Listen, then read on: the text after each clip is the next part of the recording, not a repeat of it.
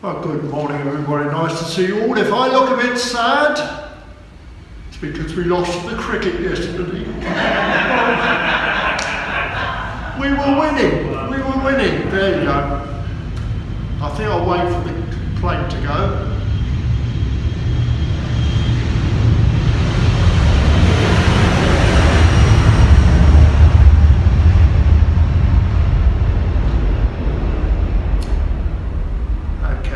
Begin by joining in the prayer of preparation. Almighty God, to whom all hearts are open, all desires known, and from whom no secrets are hidden, cleanse the thoughts of our hearts by the inspiration of your Holy Spirit, that we may perfectly love you and worthily magnify your holy name, through Christ our Lord. Amen. Our Lord Jesus Christ said, "The first commandment is this: Hear, O Israel, the Lord our God is the only Lord. You shall love the Lord your God with all your heart, with all your soul, with all your mind, and with all your strength. The second is this: Love your neighbour as yourself. There is no other commandment greater than these. On these two commandments hang all the law and the prophets." Amen. Lord, have mercy. A moment to silence as we reflect on our lives, allowing God, the Holy Spirit, to pinpoint those areas, those things we said, done or thought, which have upset him.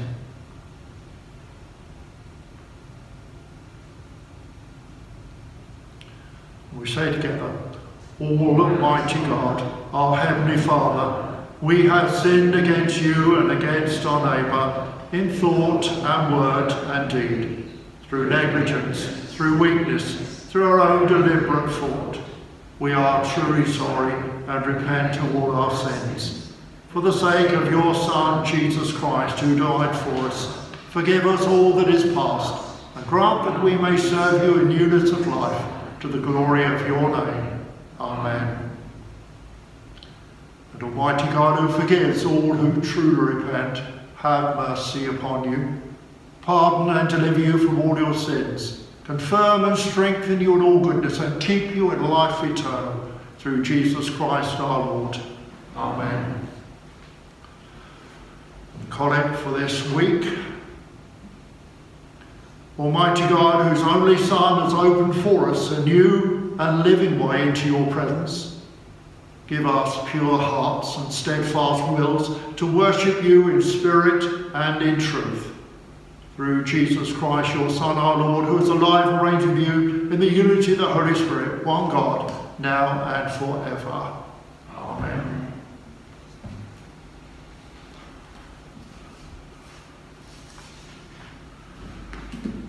Don't always do this, but I thought I'd keep to the readings for today, which is quite good.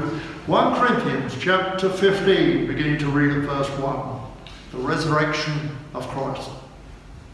Now, brothers, I want to remind you of the gospel I preached to you, which you received and on which you have taken your stand.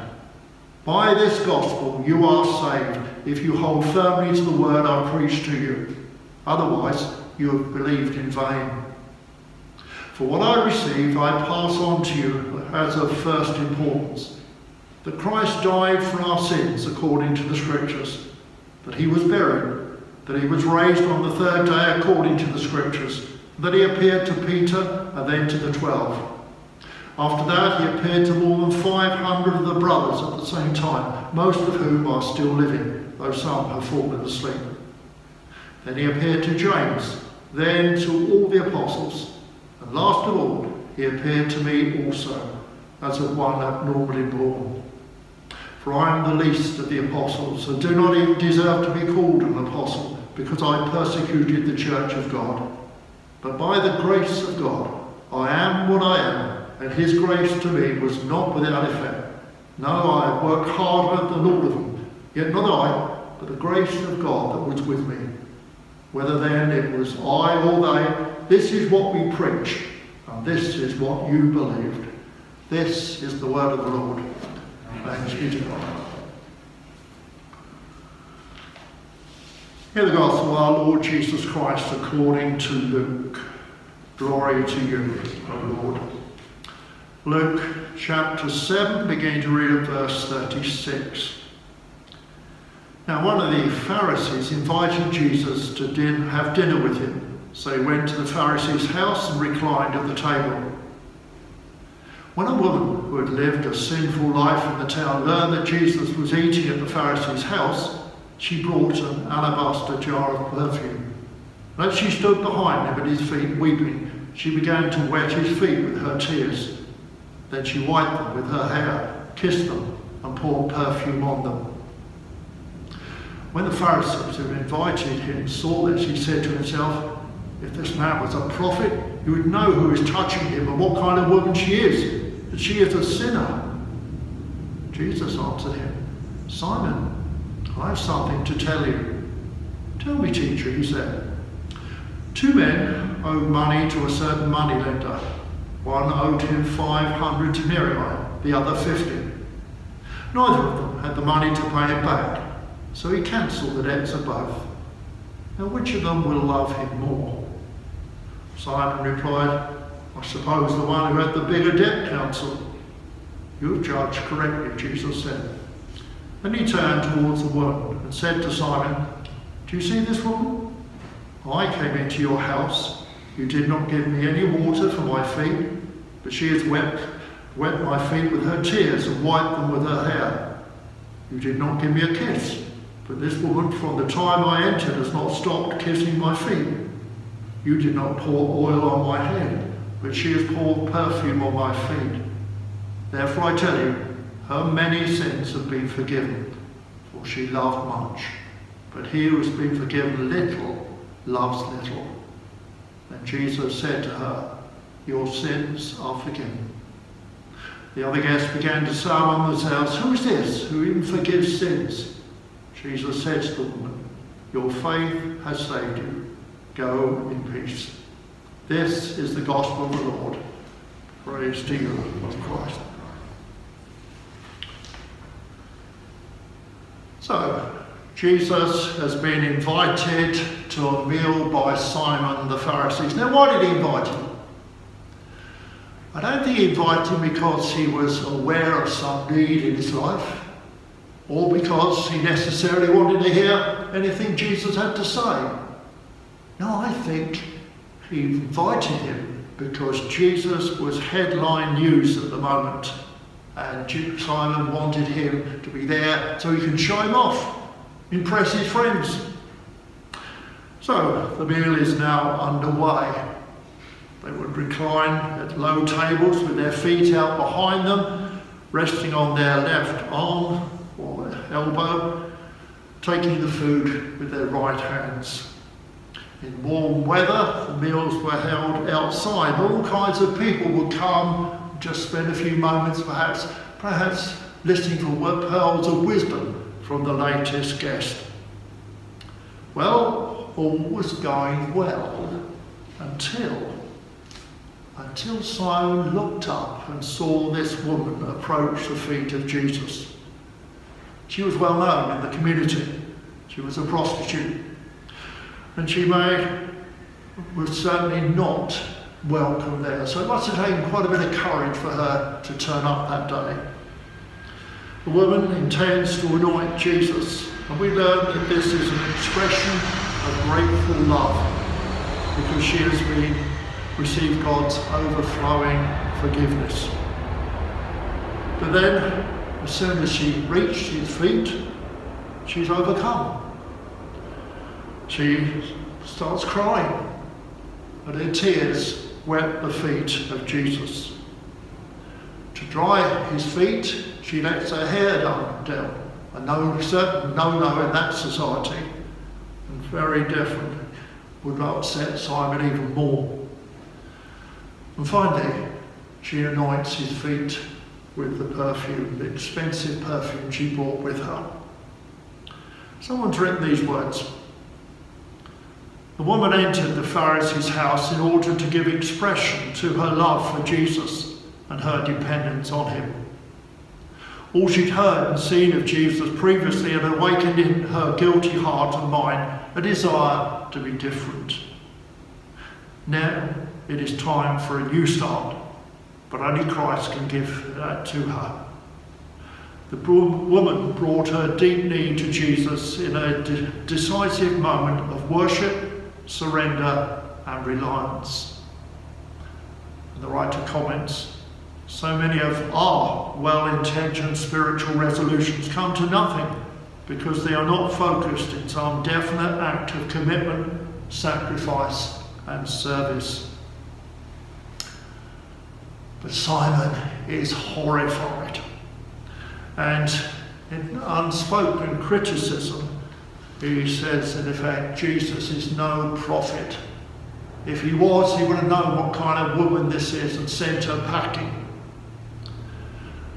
But of course Simon is about to discover, as many have done since, that Jesus knows only too well what is going on. And he answers Simon's unspoken criticism by telling a parable. It's about two debtors, one owing 500 denarii, a big sum, the other 50, a small sum. Neither can pay back, and the moneylender cancels both debts.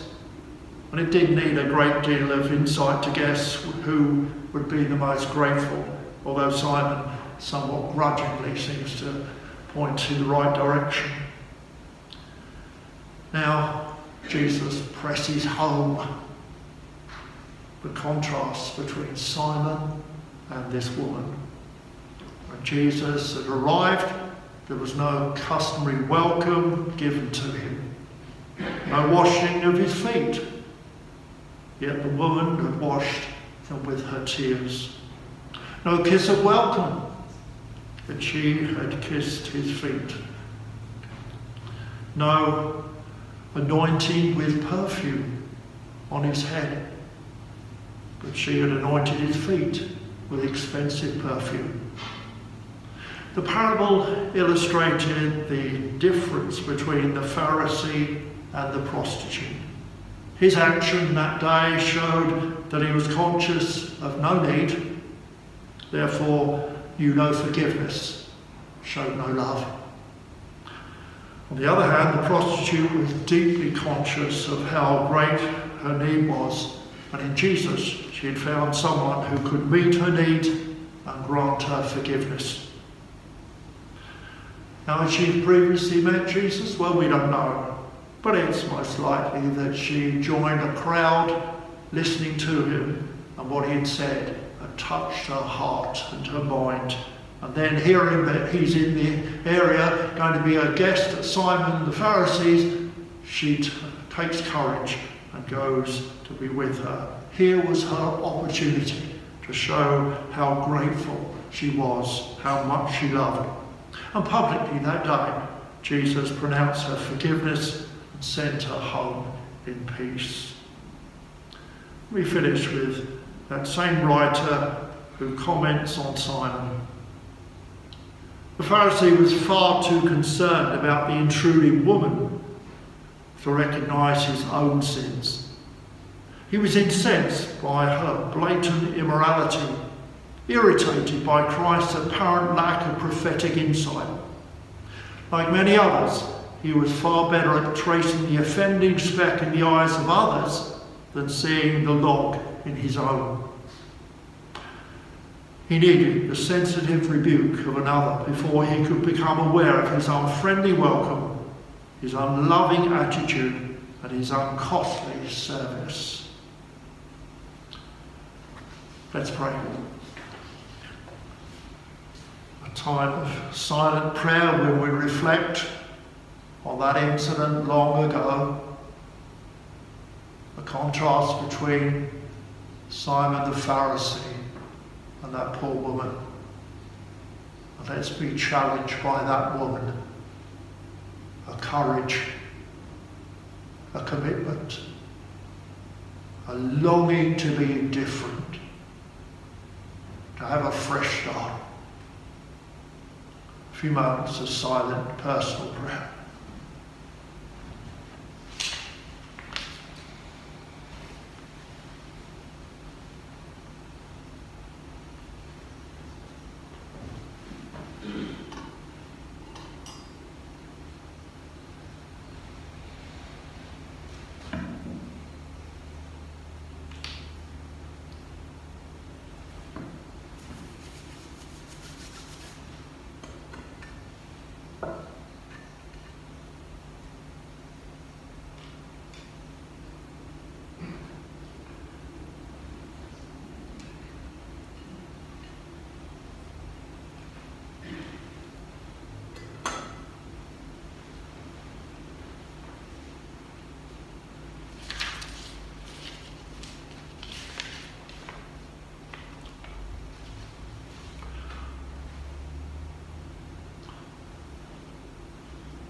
So let's pray for our world, a very needy world. So much need. People ignorant of the gospel. People resistant to the gospel. People perhaps responding in their own way. So we pray for our world. We pray for the Christian church throughout the world, that its leaders, its people may bear witness to the fact that Christ died for each and every one of us. He rose again. He's opened the gates of heaven. Let's pray this good news. Like St. Paul proclaimed it to the Corinthian church people, may we as a church proclaim this good news. Let's pray for those who are struggling with coronavirus, health services at stretching point. Those areas where there are horrific fires, the western coast of America, the Amazon basin. Lord, in your mercy, hear our prayer. Let's pray for our own country with the challenge of testing. So many wanting to be tested, and yet the facilities aren't there. Let's pray for our government, particularly Matt Hancock and others who have responsibility of putting all this into practice. Lord, in your mercy, hear our prayer. Let's pray for those we know who are unwell, who are sad. We pray particularly for the family and friends of Irene Walter, one of our number who died recently, and her burial of ashes and memorial service was yesterday. Let's pray for them in their sadness and loss. Lord, in your mercy, hear our prayer. Let's pray for our Bishop, Bishop John, Archdeacon Mike, our Vicar Kingsley and his family, for Mark James. For us, the challenge we face as a church, financial challenge, the challenge also of keeping together even though we can't all meet together. Lord, in your mercy, hear our prayer. In a few moments for our own prayer, praying for people who are very much on our hearts at this time.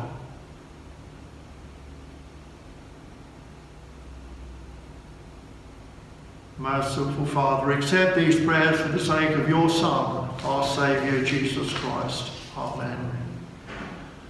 So we come to the prayer of consecration. The Lord is here. Lift up your hearts. Let us give thanks to the Lord our God. Blessed are you, Lord God, our light and our salvation. To you be glory and praise forever. From the beginning you have created all things, and all your works echo the silent music of your praise. In the fullness of time you made us in your image, the crown of all creation. You gave us breath and speech, that with angels and archangels, all the powers of heaven, we may find a voice to sing your praise. Holy, holy, holy Lord, God of power and might, heaven and earth are full of your glory. Hosanna in the highest. Blessed is he who comes in the name of the Lord. Hosanna in the highest. How wonderful the works of your hands, O Lord. As a mother tenderly gathers her children, you embraced the people as your own. When they turned away and rebelled, your love remained steadfast. From them you raised up Jesus, our Saviour, born of Mary, to be the living bread, in whom all our hungers are satisfied. He offered his life for sinners, and with a love stronger than death, he opened wide his arms on the cross.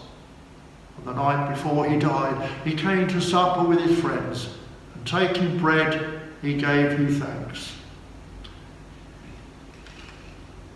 He broke it and gave it to them, saying, "Take, Eat. This is my body which is given for you. Do this in remembrance of me. The end of supper, taking the cup, he gave you thanks and said, drink this, all of you. This is my blood of the new covenant, which is shed for you and for many for the forgiveness of sins. Do this as often as you drink it in remembrance of me. Great is the mystery of faith.